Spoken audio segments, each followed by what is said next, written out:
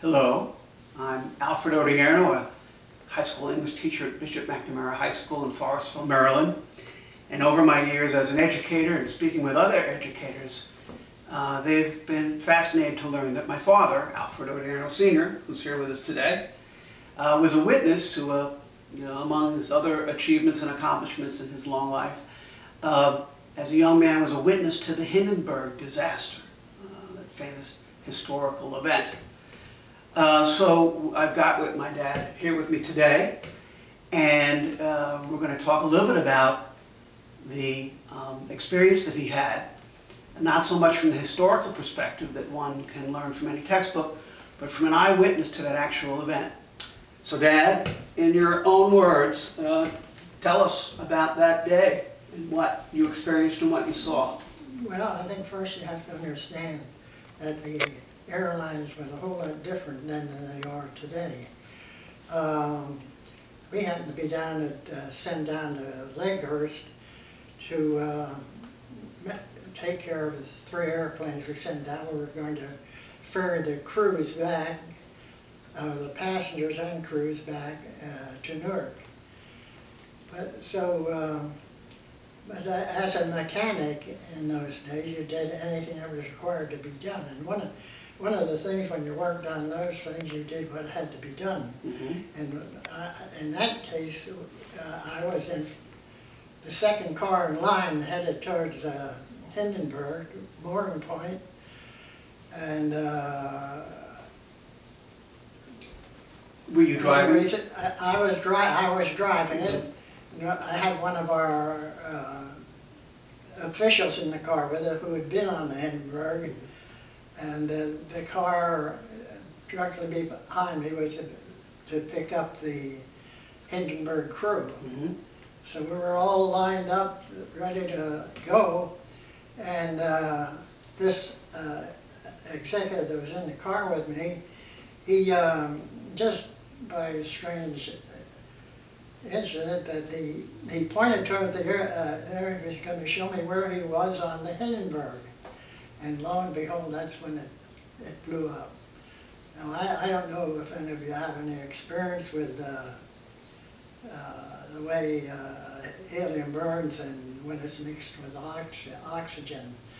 But when it first takes off, it's just a yellow flame before you add the oxygen when it becomes really an intense flame. Mm-hmm. But anyhow,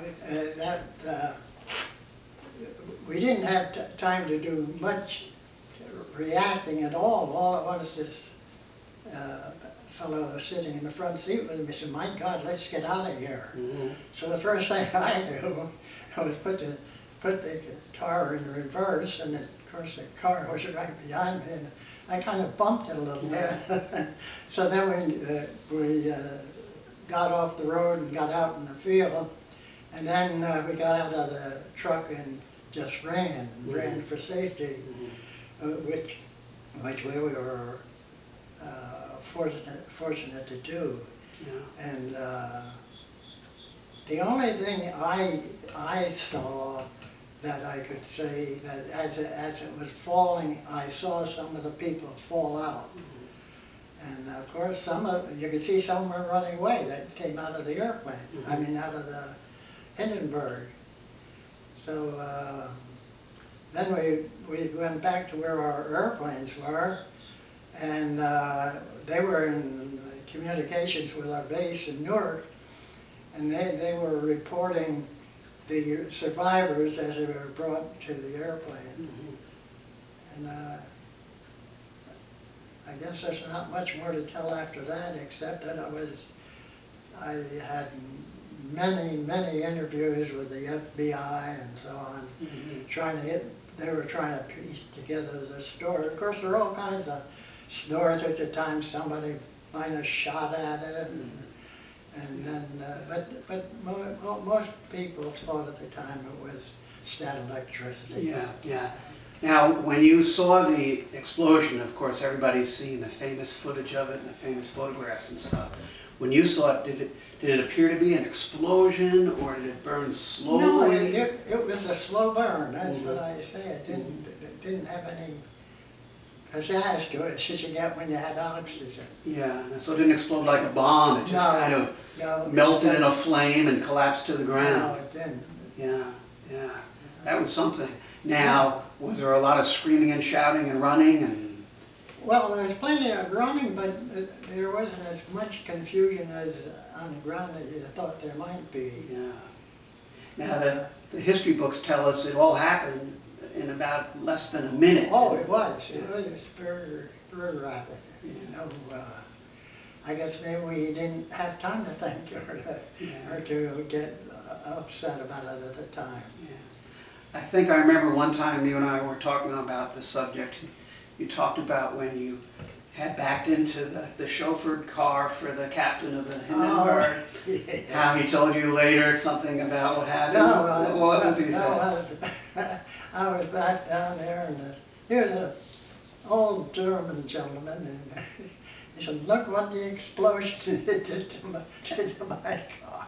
Yeah. But I told him that I did it, and I guess the company understood it because I never was reprimanded anyway for it. Yeah, well, there were there was a lot of excitement, a lot of concern, and a lot of epic events that day that are forever etched in history's book. And my dad was a witness to that thing, and that's quite an explanation from a person who was actually there. Yeah, I wish I could add more to it, but I guess I ran with the rest of them. Yeah, yeah, yeah. And back then, of course, there weren't cell phones and there weren't all kinds of movie cameras to immediately be able to capture things from many angles. Well, and that was supposed to be the last flight, check flight. And after that, they're going to start regular service from Germany to the United States. Is that right? And that's why, as a young employee of American Airlines back in the beginning of commercial aviation, you guys were involved in that because there was going to be a commercial service that was going to begin. Yeah. But as history tells us, after that disaster, there was no more commercial aviation for airships. Kind of ruined it. Yeah.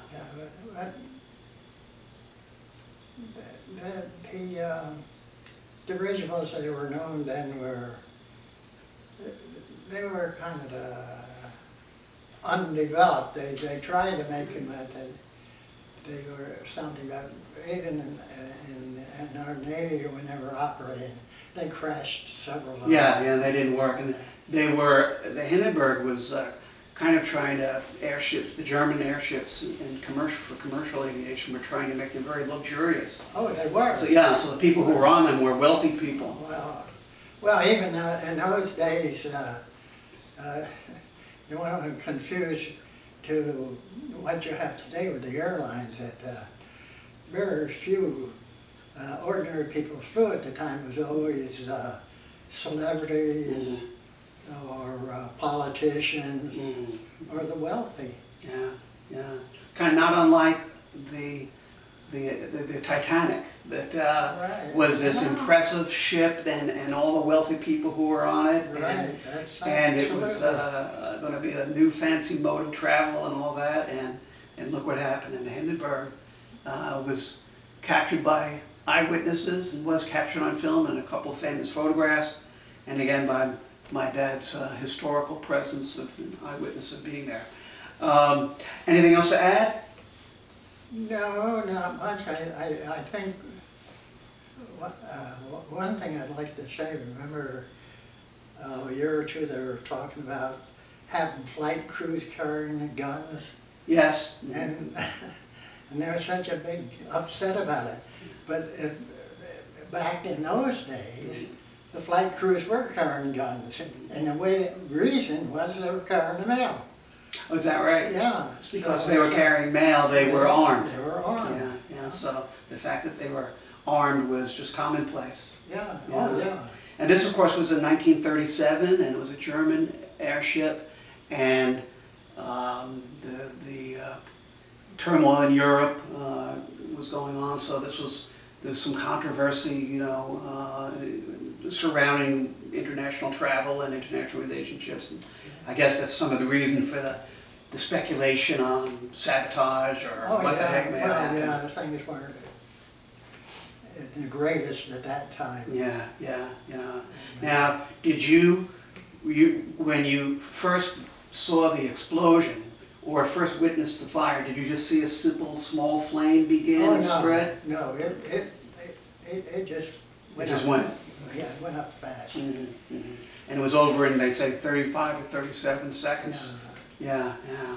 Quite an experience, Dad. That's Sure really something. was. Yeah, indeed it was. Well, thank you for giving us those insights, and that's very, very worthwhile and a memorable life experience, to say the least. All right, thank you. I was very happy to do it. Well, good. All righty then.